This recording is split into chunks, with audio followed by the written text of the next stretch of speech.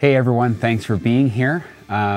Just wanted to go over maybe an updated version of how to connect your electronic drum kit to an iPad. So what we're going to look at is we're going to actually use the new Logic Pro for iPad, and I've got a Roland TD11. So it's an older kit. It's got USB and Midi out. We're going to look at Logic Pro for iPad connecting to, this is an iPad Pro 11, 2020 version, second gen, whatever it is, second gen. So it's got USB-C connection on the bottom, and there's no headphone jack or anything like that. So everything is coming in through USB-C. So let's have a quick look at how we're going to connect this up and a couple settings that you need to look at to make sure that the edrums are properly mapped to your session. So let's have a quick look.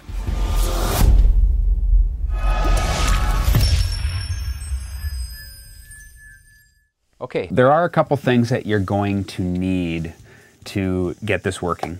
First thing that you're going to need is you're going to need a USB-C dongle, hub, whatever you want to call it. Depending on where you're from, where you're watching this, some people like to use the word dongle, some people hate that word, it's a hub, whatever. It doesn't matter. The connectivity is what matters here. So what I've got is, I'll just show you this here. Okay, so this is an M-Audio Midi Sport, something like that. I'll leave a link for this in the description below, and other ones that are similar to it. But basically what you want to do is this has got Midi cable connected to the Midi out on the Roland VDrum module. Okay, so the Midi is sending out into this M-Audio Sport, and this M-Audio Sport is converting that into a USB cable.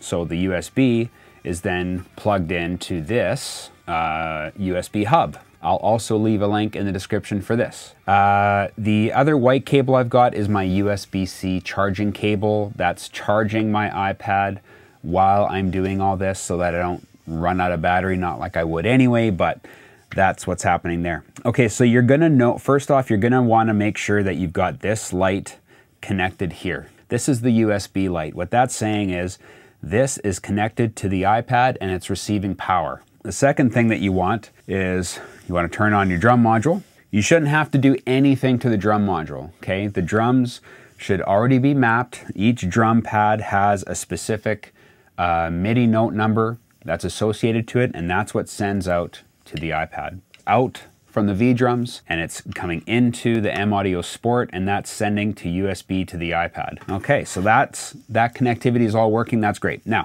let's go to the iPad, and you're gonna open Logic Pro for iPad, and let's just do a blank one here. So just hit Tracks, Empty Project, and we're not gonna select Drummer. We're gonna select MIDI Instrument. So here we've got a MIDI instrument. Nothing's going on there because we've got nothing selected as an instrument here. We can go to Instrument Patches, and what do you want? We could do, let's select Drums. Let's go Brooklyn. Brooklyn, just like GarageBand, right? Okay, so now what we're gonna do is we can close this library and select the track, and if we wanna hit Edit, sorry, not Edit, there we go. So at the bottom here, this is the plugins, effects chain, and the first one in the chain is the Drum Kit Designer. If you just give that a tap, okay, you'll see all of the different things are mapped out here.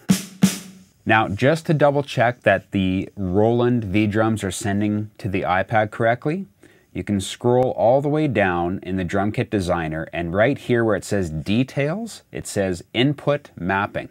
Right now it's sent to GM, which is General MIDI, and that's the same thing that GarageBand used to use, or still uses, I guess. So if you hit that, it's selected GM, but if you look here, it also says VDrum. That has changed the mapping ever so slightly to match what Roland always programs their VDrum line of E-kits to, okay? So the MIDI mapping's a little bit different, but just to double check, you can get rid of that. And now I'm just gonna play something here, and we should get sounds on each of the different drums. Okay, so I'll just do a couple here. I'll hit kick,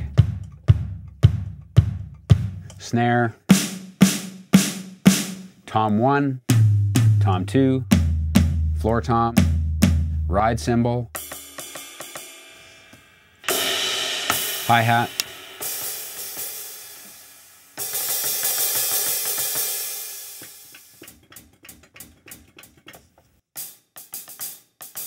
that's closed, open,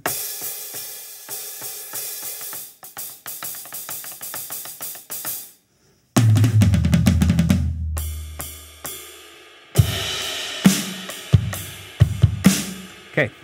Let's record something real quick, make sure that our map is good the way we want. I'll just do a really basic drum beat and yeah, we'll take it from there. So I'll turn the metronome on and let's go.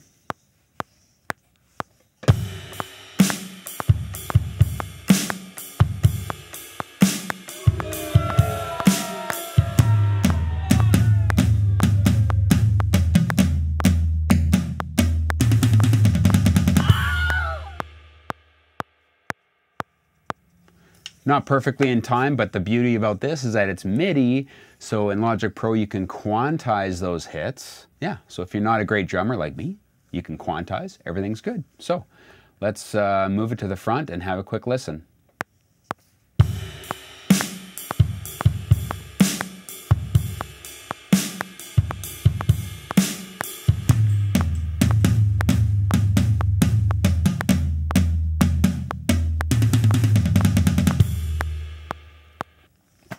There you go. There you go. That's how easy it is. That's the awesome thing about just connecting your eKit to your iPad. Get those things programmed real quick. And yeah, I'll leave it for now. In another video, I'll show you how to quantize that and make your drums sound like you actually know what you're doing. So, thanks for being here.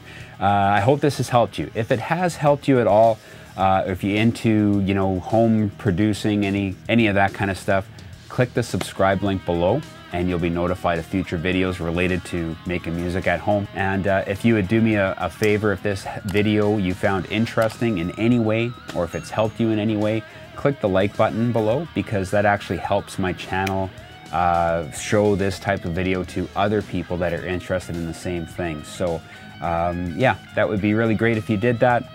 Also, leave me a comment in the section below. Are you using Logic Pro for iPad, or are you sticking with GarageBand? I'm kind of curious to see what people think about that. So thanks for being here. I hope this has helped you, and of course, keep making music.